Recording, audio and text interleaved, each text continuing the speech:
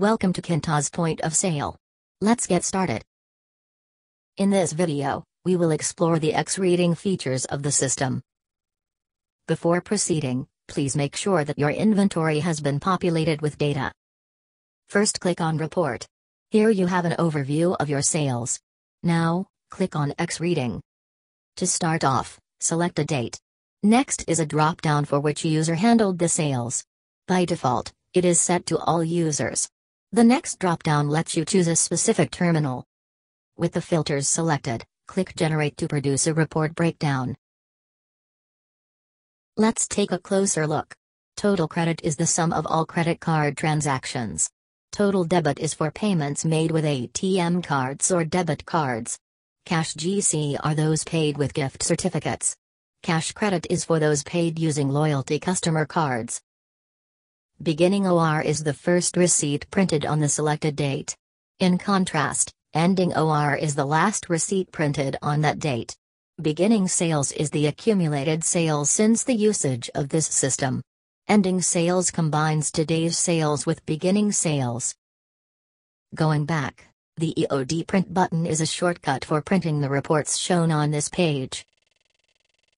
Moving on, let's click on Search. Here you have a list of sales invoice numbers. Enter a number and click Search. You can then click on the sales invoice number to load the receipt. Here you have the option to cancel, print, or edit the sales.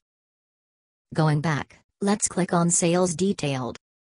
Going over the details, here we have the sales invoice number, the time it was entered, the terminal number, the number of items sold, and the cashier that handled the transaction. Then, we have the subtotal, the value for VATable sale, the value for VAT exemption, the 12% tax, and the senior citizen discount. For the last three columns, we have the values for payment methods used such as cash and card. Finally, we have the total sales for each transaction, which is summed on the last row below. On a side note, we have this row for cancelled transactions. As an example, let's open an invoice and cancel the sale. Now the receipt has been tagged as cancelled.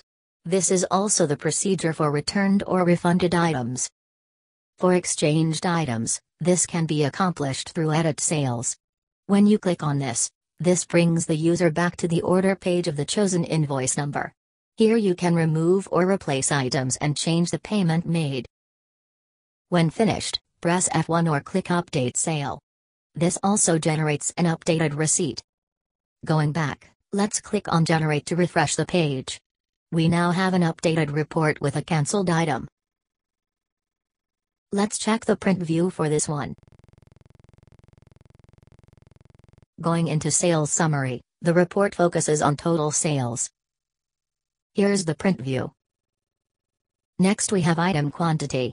This counts all quantities sold. Here's the print view. In Cash Count, we can view all entered cash denominations. Currently we are using an admin account. Another user type that can view these reports is a Supervisor Account. Currently, this is set to show all consolidated counts from every cashier and terminal.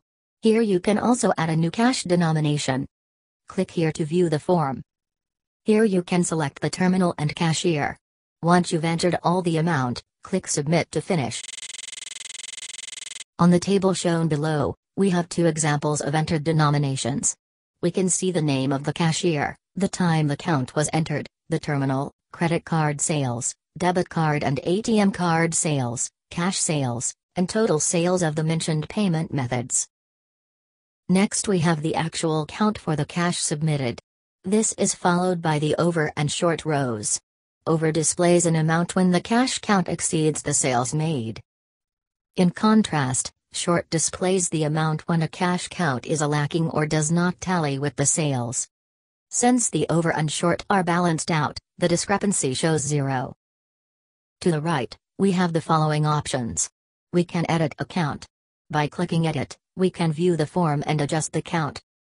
This is used for a recount by a supervisor to tally the day's sales in case the cashier has already left. When clicking Delete, you will be prompted with a message to confirm. Once an entry is deleted, this can no longer be reversed. Use this if a cashier will perform a recount. Lastly, we can print a copy which can be signed by the cashier and supervisor. Here's the print view. Let's move on to X reading. By clicking this, the page loads an X reading ready to be printed. Click Print to view the printing options. Alternatively, if you are using Google Chrome, you can save this into a PDF file. Click Change, and select Save as PDF. Then click Save. Going back, you can also download Excel files. Click on Export Sales to download an Excel file containing sales details. Once downloaded, refresh the page. Here is a sample file from the download. Export Items will download a file listing items and quantities sold. Here's the second file downloaded. And that's it for X reading. Thank you for watching.